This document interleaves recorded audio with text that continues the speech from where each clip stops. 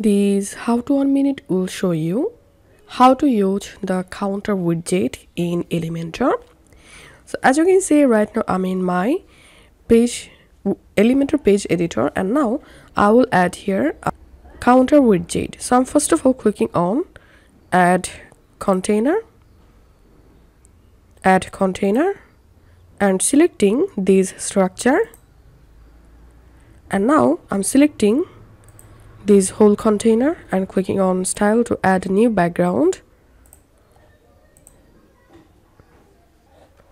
Here, so I'm scrolling down and selecting this photo for this structure background, and now background repeat, I'm selecting no repeat and clicking on layout, content width, full width and minimum height. Selecting here.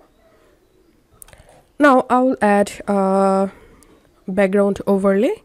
So here I'm selecting the whole main structure or container, clicking on style, background overlay, classic, color, and selecting black overlay.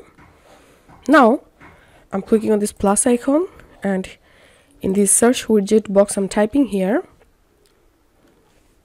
I'm just adding heading. Now I'm typing my heading text here,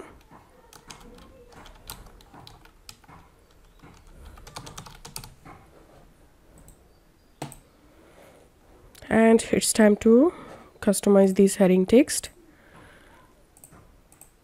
Clicking on style and selecting a different color for this heading and making alignment center. Once done, clicking on widget, and in the search widget box I'm typing here counter, and this is the counter Elementor counter widget. I'm dragging it here,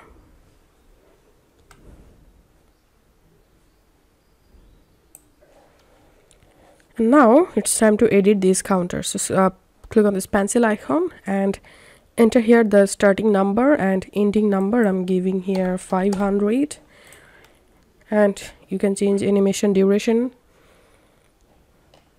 and here just remove the counter title from here.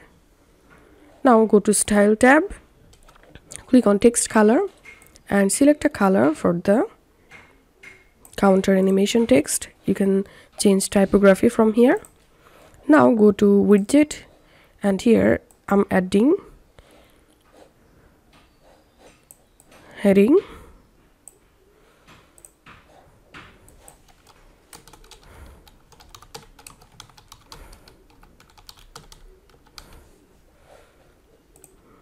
selecting H4, H5 and going to style section. Okay, let's make it center, style, and selecting a color.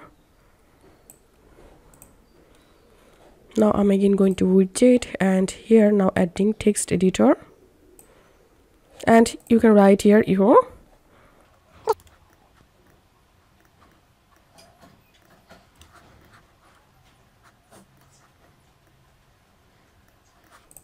okay. Now I'm going to deleting this column and this column. Just right click on the column, click on delete, and now I'll duplicate this column. So I'm right clicking here, duplicate, and once more.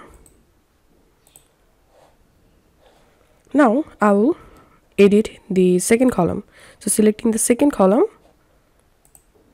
and here I'm changing this title, Facebook followers, and changing the value to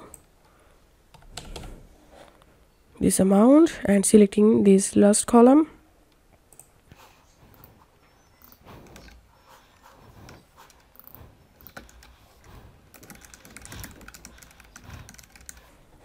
and now it's time to preview. So I'm clicking on preview changes,